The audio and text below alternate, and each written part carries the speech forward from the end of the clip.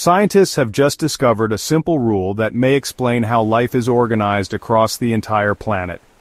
At first glance, Earth seems to be a patchwork of vastly different environments, each with its own species, climate, and history. But researchers from Sweden, Spain, and the United Kingdom found a hidden pattern that appears everywhere. They studied the distribution of birds, reptiles, trees, and even marine rays across bioregions. What they expected were major regional differences, but instead, they found the same rule repeated. Each region has a central core zone where most species live. From there, some species spread toward the edges, but fewer survive beyond the center.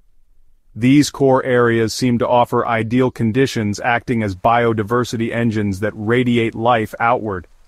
This process is driven by something called environmental filtering.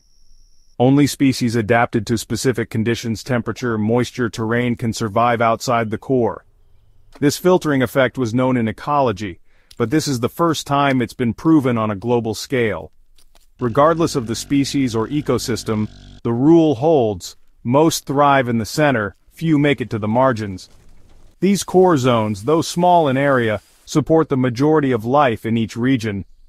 That makes them critical for conservation, especially as climate change threatens to push many species out of their comfort zones.